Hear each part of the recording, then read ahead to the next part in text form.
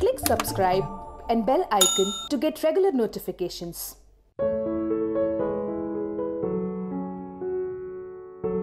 నమస్తే, నేను doctor Ramesh, interventional cardiologist, Yashoda hospital, Secunderabad.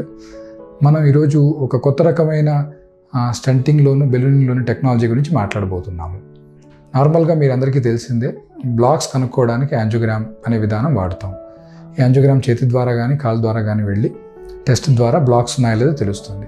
ఈ బ్లాక్స్ 2-3 రకాలుగా ఉండొచ్చు. ఒకటి సింపుల్ బ్లాక్స్, కొలెస్ట్రాల్ చేరినవి.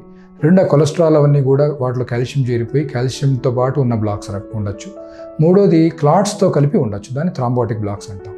ఈ బ్లాక్స్ బట్టి మనం ట్రీట్మెంట్ చేస్తాం. నార్మల్గా 70% కన్నా తక్కువ బ్లాక్స్ ఉంటే మెడికల్ మేనేజ్మెంట్ పెడతాము. 70% కన్నా ఎక్కువ బ్లాక్స్ ఉంటే ఏదో స్టెంట్ ద్వారా కానీ బైపాస్ ద్వారా కానీ చేస్తూ ఉంటాం.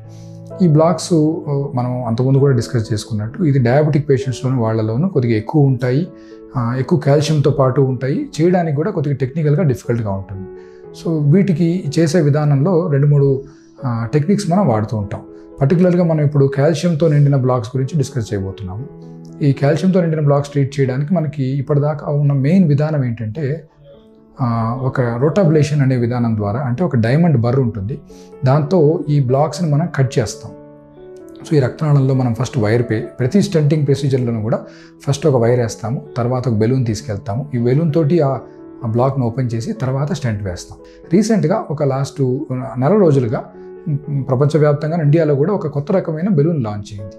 ఇది ఏం చేస్తుంది అని అంటే, నార్మల్గా ఏంటంటే రోటాబ్లేషన్ చేయడం ద్వారా డైమండ్ బర్ కట్ చేస్తాం, తర్వాత బెలూన్ చేస్తాం. కాకపోతే దానికి ఒక చిన్న రిస్క్ ఏంటంటే, ఆ డైమండ్ బర్ కట్ చేస్తున్నప్పుడు చిన్న పక్క రక్తనాళానికి అది ఒక రంధ్రం చేయొచ్చు, హోల్ అవ్వచ్చు. సో ఆ రిస్క్ మనం ఎక్స్ప్లెయిన్ చేసి ఆ రిస్క్తో పాటే చేస్తాం. ఈ బెలూన్ ఏంటంటే నార్మల్ బెలూన్ లాగే, కానీ ఒక స్పెషల్ రకమైన బెలూన్. ఈ బెలూన్ ఏం చేస్తుందంటే ఒక లేజర్ ఆర్ అల్ట్రాసౌండ్ ఉన్న బెలూన్ అనమాట. దీన్ని లిథోట్రిప్సీ బెలూన్ అంటాం. ఈ బెలూన్ని మనం మామూలుగా బ్లాక్ ఉన్న చోట వైర్ వేస్తాము, తర్వాత బ్లాక్ ఉన్న చోట బెలూన్ని పెట్టి దీనికి ఒక కనెక్షన్ ద్వారా మనం పల్సెస్ ఆఫ్ అల్ట్రాసౌండ్ ఇస్తామన్నమాట. ఈ అల్ట్రాసౌండ్ పల్సెస్ ఎన్ని ఇస్తాము? ఒక సెకండ్కి ఒక పల్స్ ఇస్తాం. ఇది జనరల్గా 10 నుంచి 80 పల్సెస్ దాకా ఇవ్వచ్చు. ఈ పల్సెస్ ఏం చేస్తాయంటే, ఈ బెలూను ఒక 4 అట్మాస్ఫియర్ ప్రెషర్కి మనం దాన్ని ఇన్ఫ్లేట్ చేస్తాం. సో మనం ఇప్పుడు ఈ లిథోట్రిప్సీ బెలూన్ గురించి చెప్పాలంటే, ఇది ఒక స్పెషల్ రకమైన బెలూను. ఇది అల్ట్రాసౌండ్ వేవ్స్ని వాడుతుంది. ఇది 10 to 80 పల్సెస్ వరకు మనకి అల్ట్రాసౌండ్ వేవ్స్ ఇస్తుంది.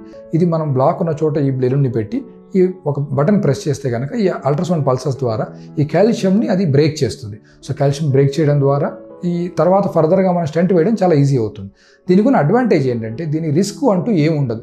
బికాస్ ఇది చిన్న అల్ట్రాసౌండ్ వేవ్సే కాబట్టి హై ప్రెషర్ తోటి కట్ చేయదు, స్మాల్ ప్రెషర్స్ ద్వారా కాల్షియం బ్రేక్ చేస్తుంది. సో మనకి స్టెంట్ వేయడం, పర్టికులర్లీ కాల్షియం ఎక్కువ ఉన్న వాళ్ళలో స్టెంట్ వేయడం చాలా ఈజీ అవుతుంది. ఇది కొత్త రకమైన టెక్నాలజీ, రీసెంట్గానే ఇండియాలో లాంచ్ అయింది. మన యశోద హాస్పిటల్లో కూడా ఇది చేస్తున్నాము.